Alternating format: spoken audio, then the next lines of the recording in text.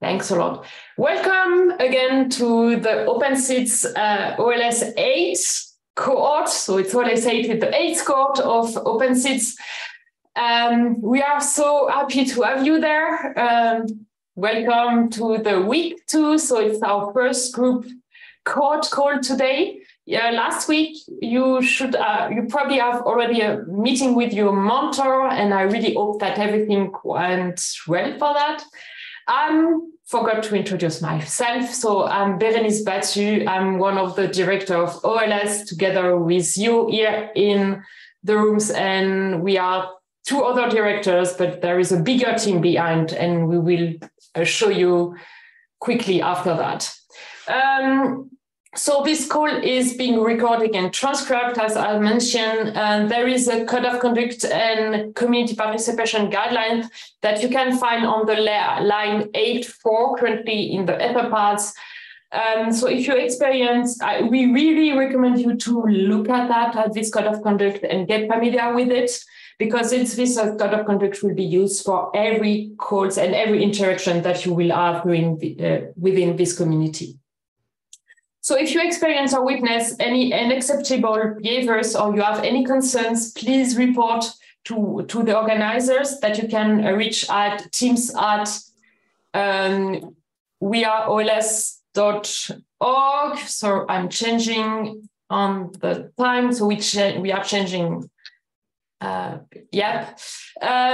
if you want to report any issue that involves one of the organizers, so either you, Paz, Amy, Malvika, or me, feel free to reach to members individually. So you have all the email addresses of all our email addresses on line 8.6.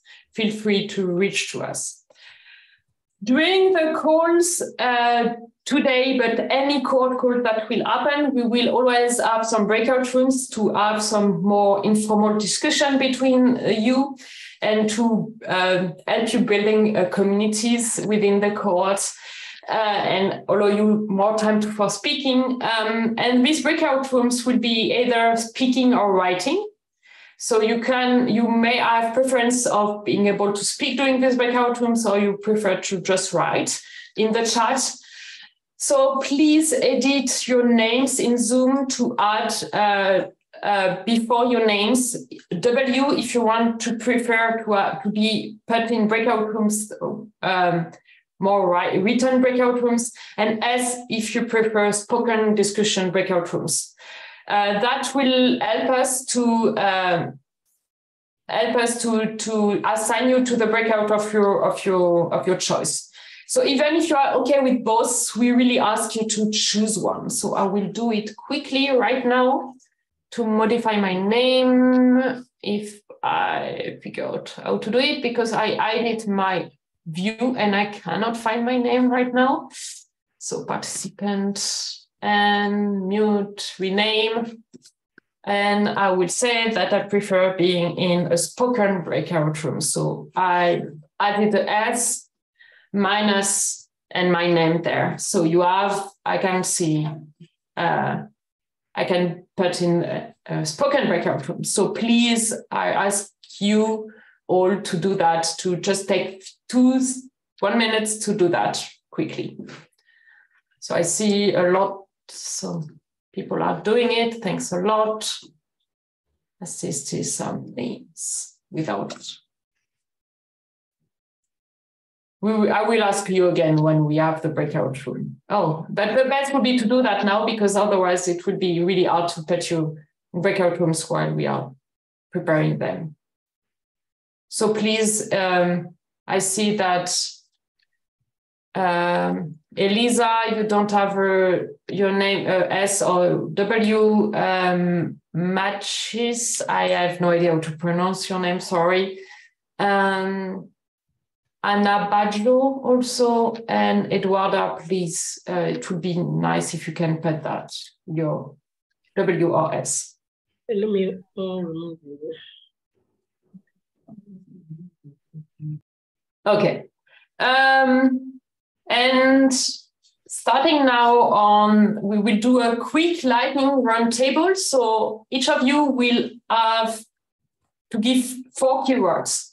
no more, because we will not have the time otherwise to go through everything we want to cover today. So only 4 keywords. What is your name? Where are you located? What is your project name? And what is your most recent hobby? It can be anything, any hobby. And I will follow the roll call. So please be sure that your name is in the roll call starting on line 40, that your name is listed there, and I will follow you. You are the first one. Okay, and this is where I admit I wasn't paying attention and I can't remember which 4 words it was. Panic. Name, location, project, and hobby. Okay, right. Okay, name, location, Cambridge, UK, project, OLS. So it's my day job. I also have my Viva next week. Wait, you said only 4 words. And hobby, knitting. Thanks. Me next. So Berenice, I'm located currently in Clermont-Ferrand in the middle of France. My project OLS also. Recent hobby, swimming, let's say that. Lena, you are next. Hi, Lena, location, Free University of Amsterdam project, open guidelines, infrastructure for FU Amsterdam, and hobby climbing. Thanks. The next one is Robert. Hi, I'm Robert. I'm from Berlin in Germany. My project is called Open Techer, and my recent hobby are my 2 kids. So that consumes a lot of time. I feel you, really. Thanks. Virginia? Hi, everyone. My name is Virginia. I'm from Argentina, although I'm currently at Bristol in the United Kingdom. I'm here representing a group, actually, that we have a project in common called Red Hikmar. And I actually like walking outside. Thanks. Tori? Yeah. Hi, I'm Tori. Vrije Universiteit Amsterdam. Our project is PyOrb, is an orbital analysis tool in chemistry. And my hobby is gardening. Thank you. Eduarda? Hello, I'm Eduarda. I'm originally from Brazil, but I'm now based in Bordeaux. So I guess not that far from Clermont-Ferrand, a bit. Yeah.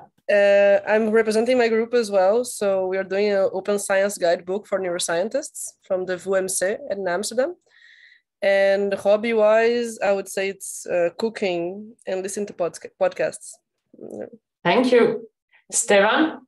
Steven? Oh, sorry, Steven.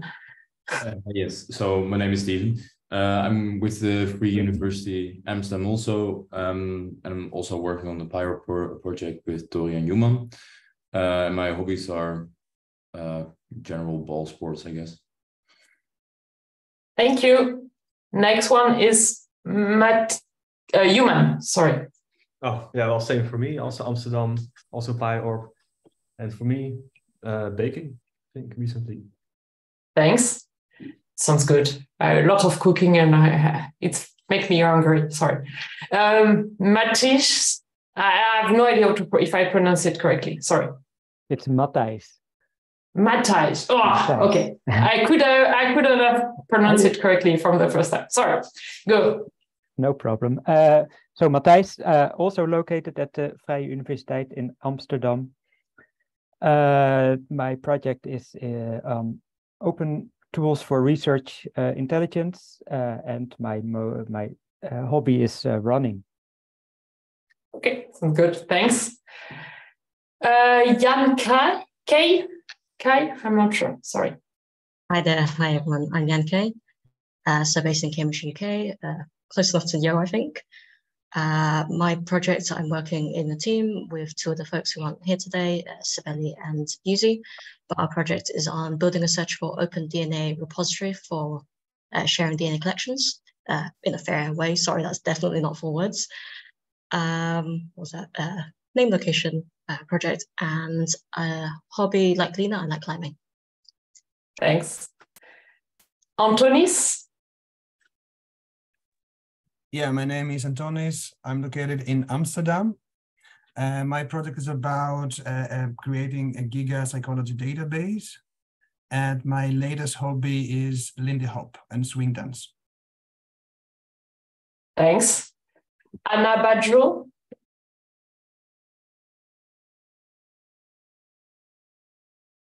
Una Badjo, sorry. Can you hear us? Okay. Then I will go for the next one. If we can come back later to you if you want. Elisa? My name is Elisa. I'm also located at VU Amsterdam. My project is open source handbooks infrastructure at VU Amsterdam with Lena and Jolien. And my hobby is swimming, I guess. Thanks. Jolien?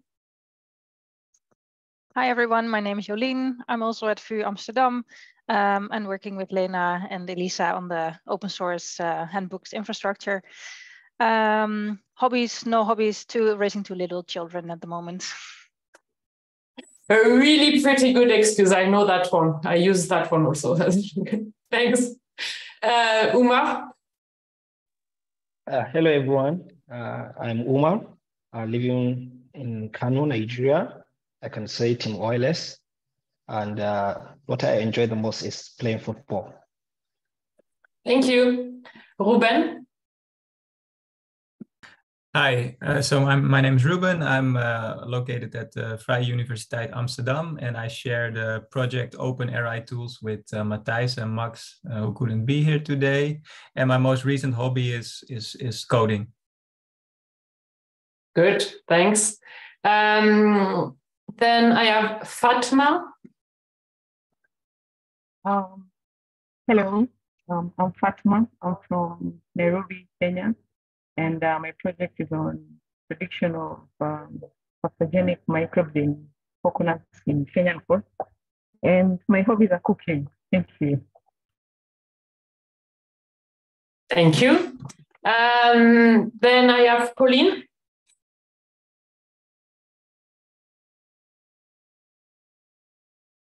Pauline, can you hear us?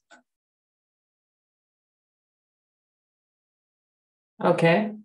No, then I have Laurel, but I think, yeah. Anna Badjo has just noticed. Yeah, so Anna Badjo, can you introduce yourself? Hi, everyone. My name is Monsurat. I am from Nigeria. My project is Molar Health, an electronic health application for people in Nigeria, and I'm obsessed with dancing. Okay, thanks. Then I have some names. I think there is some name that I didn't call, like Laurel. I think you didn't go. Okay. Hi, I'm Laurel. I'm based in Córdoba, Argentina. It's really early here. Our project is Metadocencias Governance 2.0. I'm here on behalf of the team. And my most recent hobby is reading literature. Thanks, good. And I have Ashiebu Nwakaigo. I'm sorry, I completely mispronounced your name. Sorry for that. Okay, Ashiebu Nwakaigo Gloria. I'm a Nigerian. I'm a lecturer at Michael Obara University of Agriculture, Umudike. But presently, I'm in Malaysia for my PhD studies in agricultural extension. Then my project is on sustainable agricultural practices and climate change mitigation through digitalization. And my hobby, I love tourism, traveling. Thank you. Good, thanks. Did I miss anyone? Nope. Nobody is raising their hand, so I assume that everything is fine. So now, the floor is yours. Excellent. Thanks, folks, for those amazing introductions. I always love this part, and we actually managed to get through it pretty fast, which is impressive. So I'm just going to share my screen and tell you a bit about what we are going to be doing here. Of course, I'm on the last slide because I was just reviewing them. Right, got the right slide up, and there it is. That one. All right. Do you see what I hope you see? Perfect. Okay, so welcome, bonjour, hola, shalom. There's just as many as I can manage right now. There's probably some more if I thought about it, but I'm so happy that we have you here today. So I'm going to tell you just a little bit about the Open Seeds program. And then there'll be, if there's any questions at the end, feel free to put them in the chat or the Etherpad while I'm talking as well. So first of all, why are we doing this? Why are you here? You probably have something of an idea because you're actually here and you've applied and you've put the effort in to get this far. But we strongly believe that science advances best when we work with each other. There's a great saying, I know it's attributed to Isaac Newton about building on the shoulders of giants or standing on the shoulders of giants. But I've also seen it earlier. It's a really interesting phrase if you ever look it up on the Wikipedia. But yeah, sharing work with each other, we believe, is the way to make things strongest and most effective. But it's not always as easy as it might seem. So a lot of culture may say, you know, what if I get scooped when I share my work? Or why do I have to do this? I never had to do this before. There are many different reasons why someone might be cautious. Or perhaps one of the most realistic ones is, what if I'm wrong? And so we want to try and help break down as many of those barriers as we can to work towards culture change that helps people actually share their work very effectively and intentionally. I think one of the worst things that can happen, or maybe a very realistic scenario, is maybe you don't have any bad intent, but you leave your work and all of your you move to a new job and the hard drive that had your data on gets wiped, and that's it. That was your research, that's done. And we'd much rather work towards a future where we're sharing what we're doing so that others can benefit from it. So the question then becomes, how do we work openly without becoming vulnerable? And that's what this program is about, talking about ways to make sure that when we're sharing responsibly, we're sharing safely, and we're sharing effectively as well. So Open Seeds, it's a program for people who are interested in applying open principles in their work, but not only just doing it to your work, but also generally in your community with people around you, being able to talk about open science in a sensible, smart way, to be an ambassador and maybe spread that. And we say open science a lot, but when I say this phrase, I mean any kind of research or scholarship, whether it's from physics, whether it's from linguistics, whether it's archaeology, or maybe you're an independent researcher. So the program that you're in, we are now in week 2 of the 16-week program, and you should hopefully already have been assigned a mentor. Then if you haven't actually made contact with your mentor yet, please let us know. We want to help you out if anything hasn't gone quite as planned. And so every other week, roughly, you'll meet with a mentor, and then we have training cohort calls most weeks. We used to say every other week, but I think it's more honest to say that many weeks we have cohort calls now. And the idea behind applying with a project is that when you learn something, you can apply it directly to that project, so that you actually get the hands-on practice about the concepts that we're learning about. So far, we've had 7 cohorts. You are number 8, and I could not be prouder how long we've been running and managing this. Over 300 people have been through the training program, over 120 mentors, and then we have experts where we recommend to people that you invite a person to discuss some particular matter of their expertise that's relevant to your project. And you can see that people actually, they flit between these. So very often, once you've been a participant, you might later become a mentor or an expert. But it's not only one way. Mentors sometimes become participants or become experts. And actually, if you have the flowing graph through all of the OLSs, I think it gets a bit like a bowl of spaghetti, but it's very interesting to see people weaving their path through as they participate in different ways, depending on their time and their availability. And so where we come from is that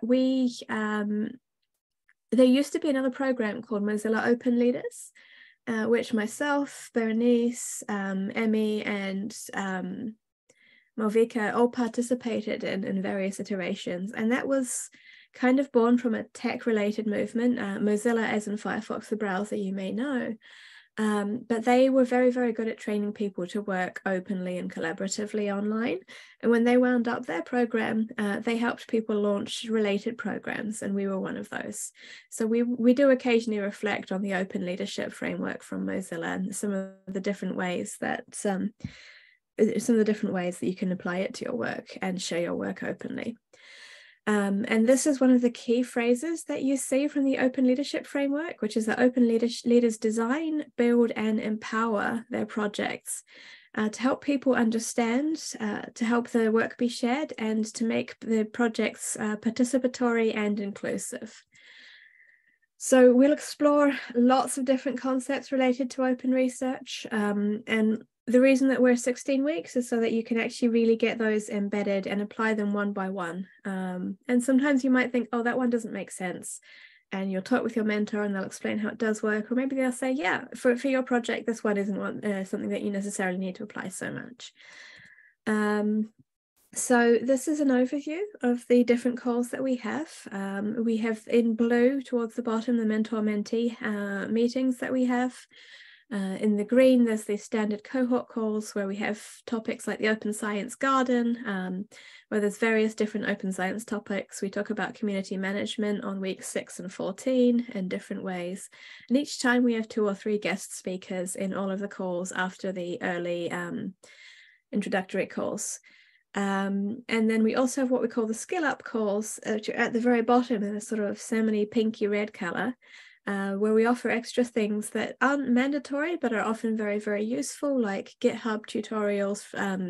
Even if you don't actually write code, we find that GitHub is a nice platform to collaborate on, and then various other topics as well. And this is all on the OLS-8 website, so you can see that and you can look at the schedule yourself. And we have a huge and amazing team. Super proud to be working with all these people. The first 4 along the top, these are the OLS directors. Paz Bernaldo, you've almost certainly gotten many emails. She's our cohort coordinator. And then we have other staff working in various different roles, either project-specific roles, web developers, resident fellows, finance. And very, very soon, Irene Ramos on the bottom right will be joining to be our NASA cohort coordinator for when we run our NASA training next year. And actually, there's 500 people. Maybe you've mentored, maybe you facilitated a call like Umar is today going to be helping us facilitate the call. Maybe you were a graduate, maybe something else. And we're super, super proud of our community. You're now one. Really glad to have you here. So hopefully with your leadership and vision, we will be able to achieve positive culture change in the communities that we work in so that we can work together openly, responsibly, safely, and inclusively. Need a break to breathe. Thank you, Yo. If you have any questions or any comments, please add them online. I forgot to say that before you give your presentation. But on the other parts, so there is some notes and some feedback already given starting on line 110, and there is space for questions if you want. Or if you have any questions, feel free to ask also.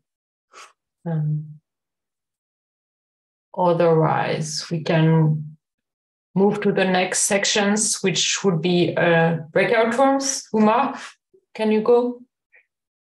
For introducing about breakout. Okay, hello.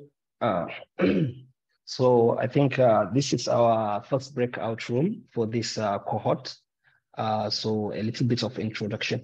So some of you might like to be in speaking rooms and some others are going to like written And so if you are okay, just like Berenice has stated in the beginning of the call, that you should indicate in your Zoom meeting. And for this one is open leadership and open science. You will have like 3 people per room, and it will take roughly 10 minutes. And after that, we'll be getting everyone back in the room. And if you need assistance in your breakout room, please click on the Ask Help so that anyone from the main room could pop in and help you with it. So thanks.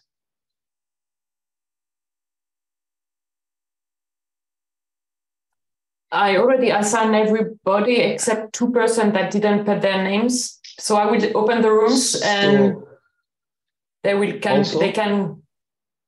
Sorry? There is another thing. There's another thing that I would like to add. Hello, can you hear me? Go for it. Yeah, yes, and the discussions in the breakout rooms are on the Etherpad. What was your path to this program? How did you get into working open? And how has working open affected your leadership? And you can take the notes of the breakout rooms that you are in, like share the experience and these questions. Yeah, that's all.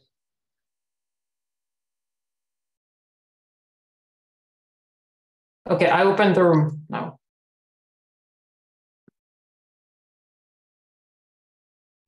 You should get a notification asking you to join the room.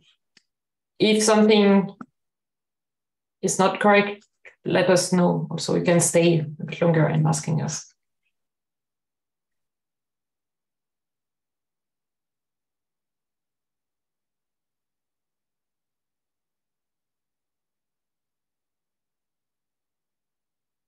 Pauline and Niels, I couldn't put you in a room, so let me know which rooms you would prefer to be assigned.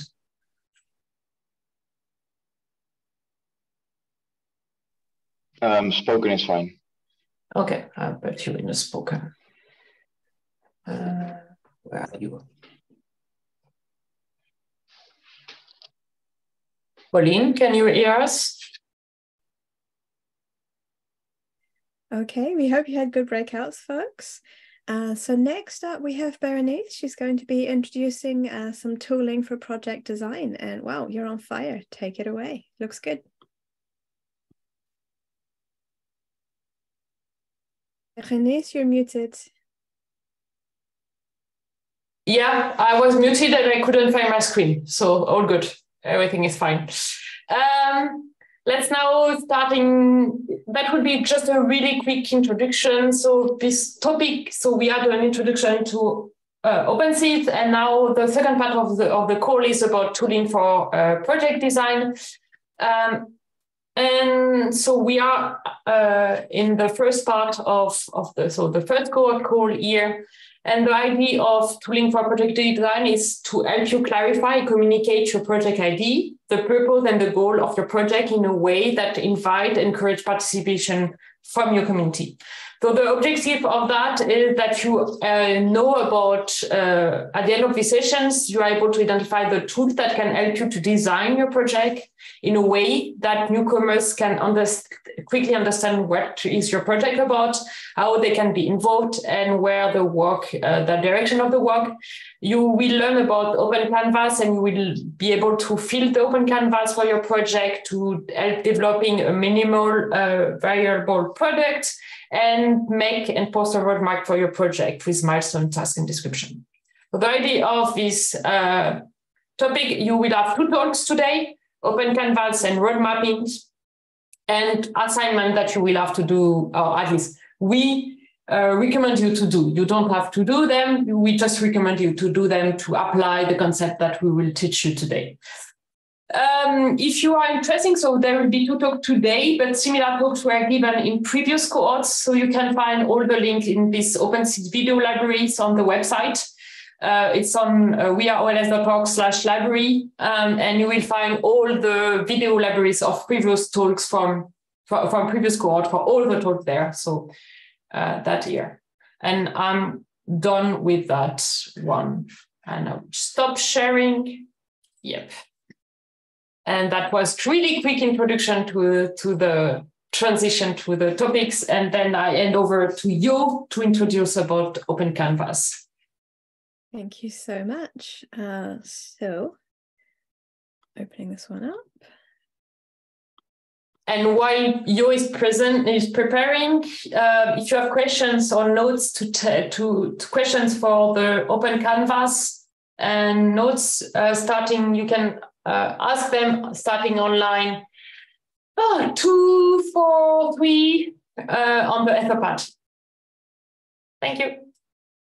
Thank you, Berenice. So I'm going to be introducing the first of the 2 files that Berenice mentioned. They're useful tooling for project design. So this one we call the Open Canvas. This is one that we have brought through from that Mozilla program that we mentioned earlier. Hence why we will briefly reflect on the recurring and favorite statement we have about open leaders designing, building, and empowering their projects and communities to understand, share, and help people participate and feel included in the work.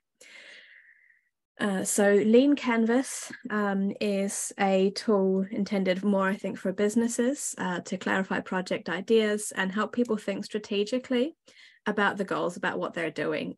So at some points it might feel a bit like form filling, but it tends to be an exercise that prompts you to think about things you may not have thought about in the past.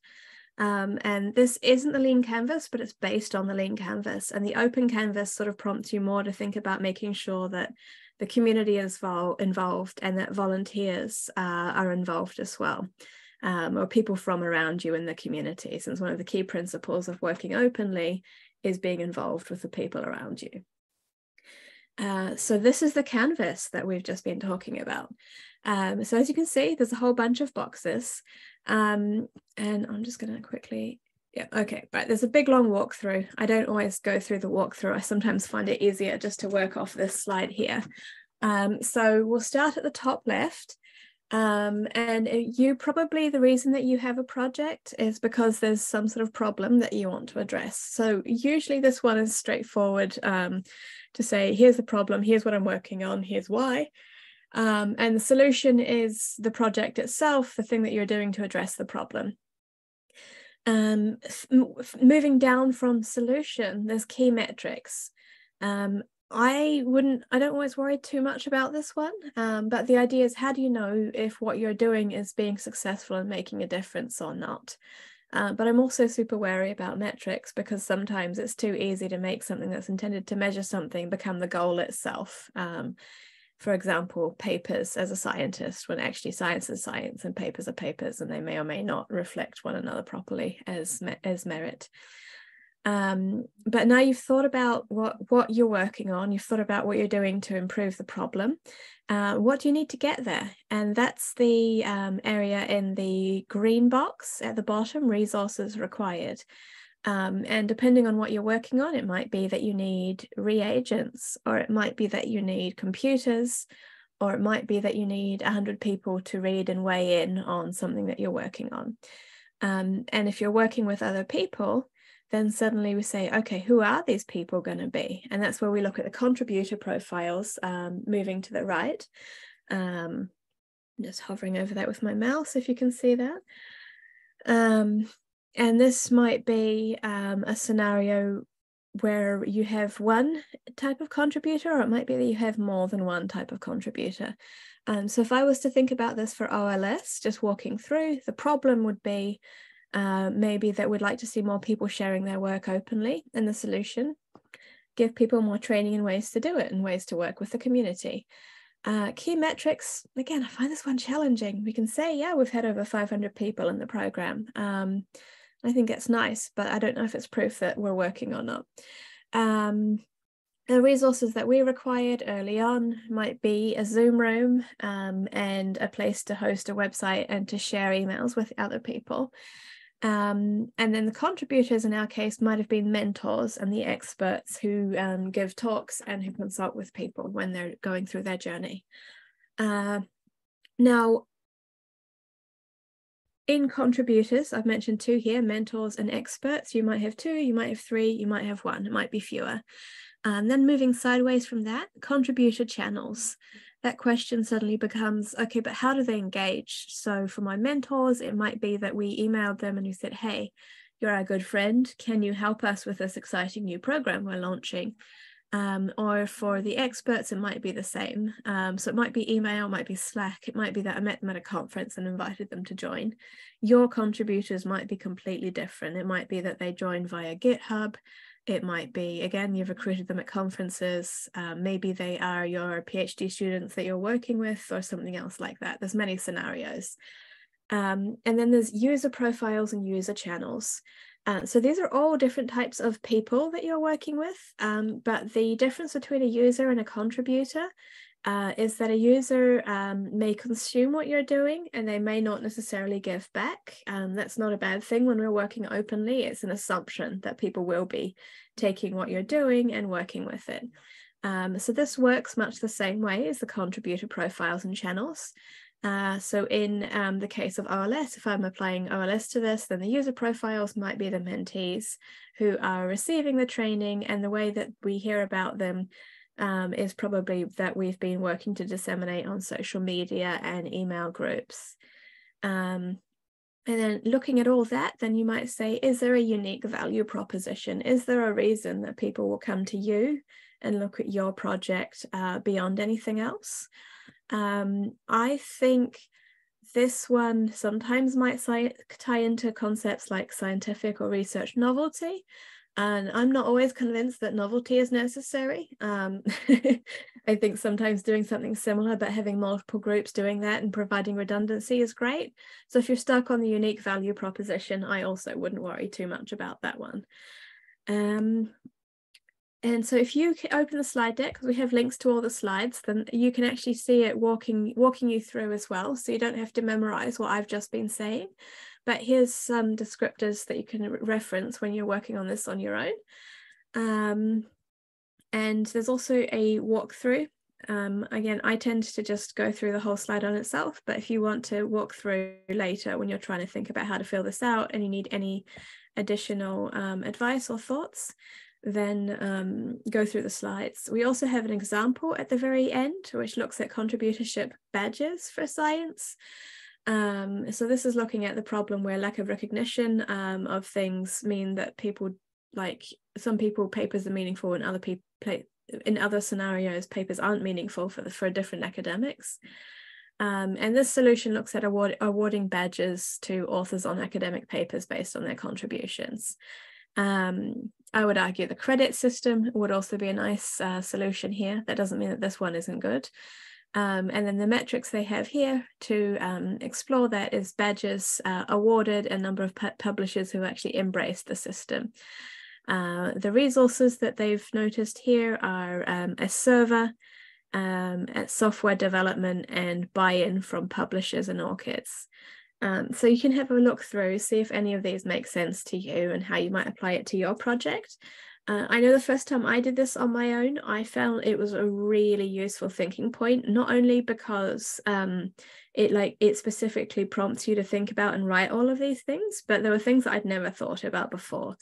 And if you get stuck, this is a great place to go and speak to your mentor as well and say, hey, for the life of me, I could not figure out what I was supposed to put in the user channels box. And they'll be like, don't worry, we still love you. What about X? And they're usually very good at helping you think through this because they're not standing there in the weeds with you, but they do have experience working as open practitioners. So if you haven't heard the concept minimal viable product in the past, it's a useful one to think about. Again, this is coming from the lean and agile business scenario, but it applies in many different places. And the idea is that you make something that works, that is complete, even if it doesn't have all of the features that you want, and then you build on it from there, and that you iterate, but always in complete chunks.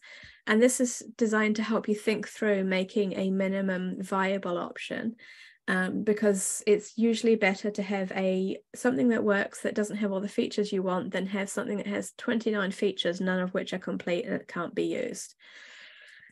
So one of our suggestions, have a go, When you get stuck, talk through it with your mentor. If you're still struggling to find time to do this, work through it with your mentor at your next call. And I think that's everything. It is. So let's do the stop share button. All righty, questions, my friends.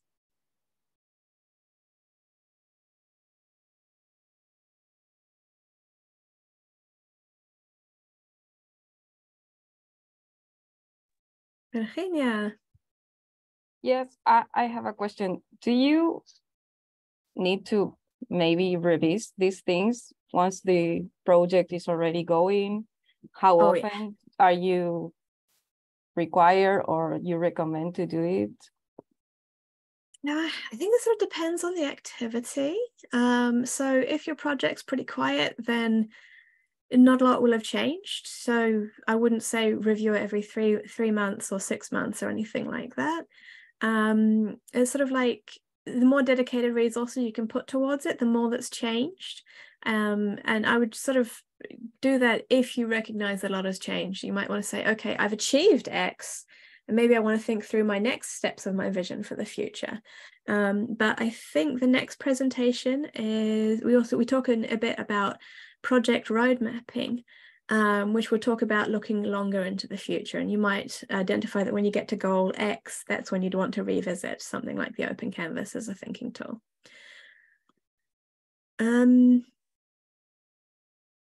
Any other questions?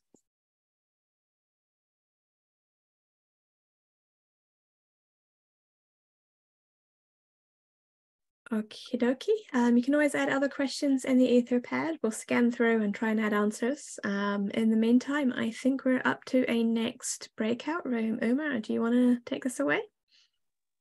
Yes, sure. Thank you for that. Here it comes the second breakout rooms for this cohort call, and it's going to be a big one. Here you articulate your big idea, share your vision and dream that you want to achieve by working open. And also you can add the breakout, the project mission or vision below so that everyone can see it.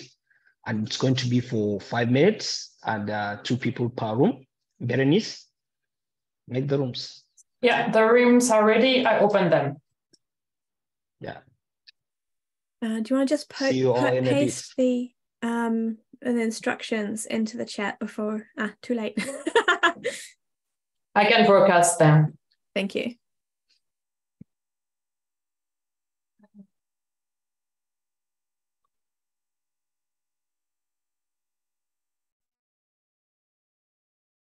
No, you cannot. You can. Whatever. Too much text? Yeah, articulate your big idea. Maybe just broadcast a reminder that the instructions are on line X. Yeah. Instructions are on line.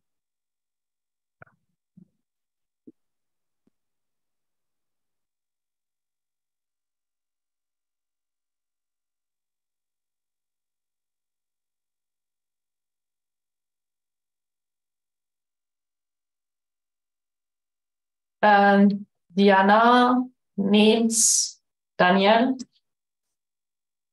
do you? Okay.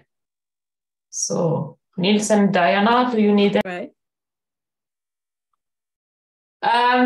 Let's move to the next topic, which is about road mapping. So road mapping for open project. If you have any questions or any notes or any feedbacks, please do them starting on line 285 on the Etherpads. And so a road mapping for open projects, again, it's come from the open leadership framework from Mozilla. So where the idea of, again, open leaders design, build and empower their project in communities for understanding, sharing and participations and inclusions. And with the idea of why do we need a roadmap? So if you have a new project, it's important to outline and plan the work ahead. It's not only for a new project, for any project. It's usually good to plan, outline and plan the work ahead and share that plans with potential contributors to make them aware of what's going on. And a roadmap is a text document that summarizes your project visions, include a timeline for the tasks, so that helps identifying where you are now, how you want to reach the end goals of your project. What are the different steps you will take to go to reach these goals? And if there are any dependencies between the different tasks to achieve that. So, and it helps you also to schedule the work, so to think ahead about that and schedule the work, especially if there is dependency between the different tasks, track the goals, and share with anyone who might contribute to the project. So it's good for you, but it's also good for the people to feel welcome and contribute to your project. So what is usually in the roadmap? So the first steps is usually having your project summary and welcome. So the way to welcome an Arian visitor to your project, so it's important, it helps to understand where are they, so what is the aim of the project, what are the goals, and maybe they have already linked directly to the roadmap and they only heard about the project, about the roadmap, and their first contact with your project is the roadmap. So it's good to give a short introduction about the project there. And having the project summary first helps to give a clear focus when you write the rest of the roadmap. So having the project summary and welcome is really the first things you should have in a roadmap. The second text to want to have in a roadmap is how to get involved. So how do you want new contributor to jump? So the new contributor especially may want to jump right away to your project and start contributing. So you need to point to part of the project where they can immediately work on. So maybe it could be the newcomer friendly issues that the people you can easily contribute to. That can be a nice way to get familiar with the project. It can be more complex issues, but also documentation that they should check out before starting contributing to your project. So that is two parts that you really need to have clearly written in a roadmap. And the third and most important thing that you have in a roadmap is a timeline. And it's really the start of the roadmap for the thing that helps you to organize the tasks to complete your project around what we call milestones. And that map also what you are working on and where it is going to be next. So that is like a ladder that can help you achieving the goals on the top of the ladder, the goals of your project. And so in the timeline is organized in milestones. So there are a significant turning point or event that will move your project forward. It can be status goals. So maybe you want to have a release or a minimal MVP, so minimum viable product or something. It can be an event or a date. Maybe if you have an hackathon planned or something you want to do within the hackathon, or you have a deadline for a release or a submission or something. And it's also good in the milestone to have a time frame, different time frames. Short, so what can you plan to achieve within the next, I don't know, week, months? Then a bit more medium and more long terms. But that also depends on, the times for short, medium, and long term depend definitely on your project. For really a simple project, it could be, we could take it talk in weeks. If you have a really long, it could be months or years, depends really on the project. And what is important is to pick usually 1 to 3 milestones for your timeline to build your timeline and build your timeline based on these milestones. And within the milestones, you will have to list some tasks to complete. So when you say, okay, to achieve these milestones, we need to make these tasks. And for each of the tasks, and to make it easy for contributors, you need to explicitly say what needs to be done for these tasks, what will be the success of a task look like. So what do you do? What does success look like for these tasks? Pointing to how to get started for these tasks. So is there any issue describing this task, or is it documentation that is needed or something else? And why is this task important? To reinforce the visions of your project. So it to reference the vision project. And how to store the roadmap? There is different way of storing it. So you can store it in a separate files within your folder of your project. So roadmap.md, for example, that is what Open Discovery does. It can be directly in the README file of your project. So this file, README file, we'll discuss that in the week 4, so in 2 weeks. That will be one of the focus of the next Cohort call. It can be in an issue. So for example, early like years ago, when we started what was called at this time Open Life Science, and we were at get the first application, we created an issue for the roadmap for application for Open Life Science. So you can find, still this issue is definitely closed, hopefully, but it's that was our initial roadmap. And you can also use your project like the Kanban style boards tab, either on GitHub or something, but something you can share with people. That is, it can be open for others. So for example, peer project science use that, like on gas physics also use that. So there is different way of doing that. GitHub, in terms of the project or issue, we will cover that GitHub, more generally speaking, in the week 5 skill up course. So it's not a mandatory one. It's up to you. You can join if you want to get more short introduction to GitHub. And how to create the roadmap. So there is different steps. So the first things to do is to write your project mission and summary. So with your project name, a shorter version of your project description that you can have in the README, or you can use your vision statement that you are supposed to start to write now.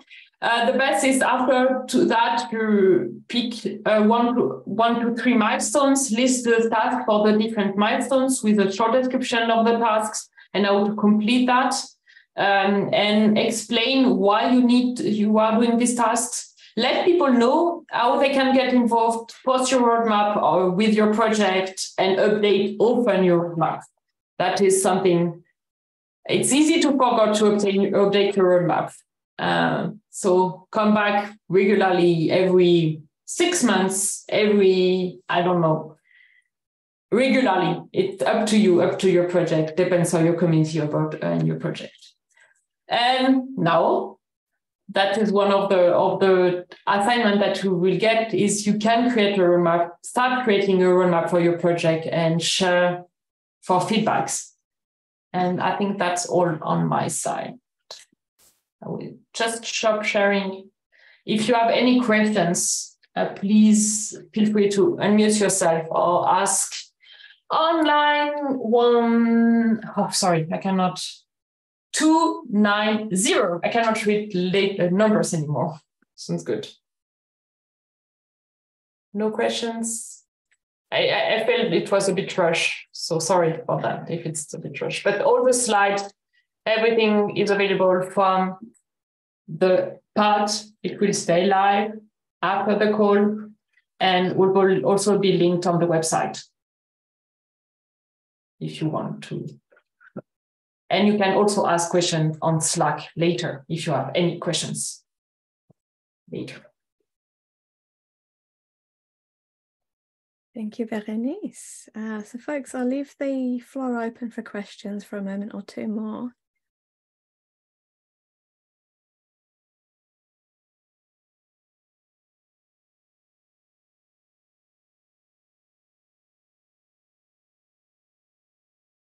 All right, I presume that Berenice's presentation was so perfectly crystal clear that there was just literally not a single thing that needed to be asked. Thank you, Berenice. So we are remarkably on time. I am oddly pleased about this. So folks, we have a few minutes to wrap up, but I will also hang around on the line for a few minutes after if anyone has any other questions or anything like that. So just a few quick reminders. If you're following along on the Etherpad, then line 298. Make sure you're on our Civi mailing list. So if you got an email telling you there's a cohort call today, then you're on that list. If you didn't, check your spam. If you still can't find it, let us know. There's a Google Calendar that you can add to your own calendar, and there's also a Slack channel. We recommend joining them all. We do post reminders and discussion points and things like that in the Slack channel, and you're all encouraged to participate. It's always very serious and important. I'm lying. I am very good at talking nonsense about cats. We have assignments that you can do or not do. We know that sometimes it feels like the assignment load can be a bit heavy. So if you do nothing else, do the open canvas. If you have a bit more time, do that roadmap. If you have more time, look at line 302 on this Etherpad, where you can open an issue on the OLS-8 repo. I actually really recommend that one because it helps you track all of the assignments that we come through from later weeks. And create a GitHub account. There's quite a few. I don't think it'll be terribly exciting if I just read off the screen, but take a look at those assignments on the Etherpad. Do what you can. If you can't, meet up with your mentor, discuss that. They can help you prioritize, or maybe you can even sit with them and work through some of these exercises. There's also a couple of nice ones. So there's a reflection on your role as a mentee, line 309. So this is thinking about good ways to work with your mentor and ways that you can make it easier for them to work with you. I see someone has noted that the roadmap link is dead on line 313. We'll take a look at that. I think that there's an issue. This was the Mozilla one, and I think they've changed what they're maintaining or something like that. So we'll have to speak with Mozilla and double check if we can find the correct It's link. updated. I put the new link. Yeah. You're the best. And the final thing, cohort names. So we have had names for most of our earlier cohorts. They've been sometimes obvious names. Can you guess when the masked cohort happened? We had, not long after the Mars lander, we had one cohort called Perseverance. We had another one called Hope. What would you like your cohort to be called? We have a link. The link is on line 314, and I'll pop it in the chat as well. So in that link, you can propose names and you can vote on the names that other people have suggested. And we'll try and loop back to this. If we see any obvious, really popular ones, then we will have a naming party and we will celebrate with the new name for OLS-8, OpenSeeds 8. I think that's everything. We've got 4 minutes. The last thing I'll ask for you is, before you disappear for today, at the very bottom of the Etherpad, we have lines 317 and downwards, feedback questions. Just tell us what worked, what didn't work. Was there anything that surprised you or that you would change? Because this helps us iterate and improve ourselves in the future. And I can see a couple of people have already put, what would you change? Yeah, feel free to add some more, and have a beautiful day, morning, evening, afternoon, night, as works for you. And we will see you at the next call. Thank you, everyone. Bye. Have a great day. Bye-bye. Thank you. Thank you. Goodbye. Thank you. Thank you.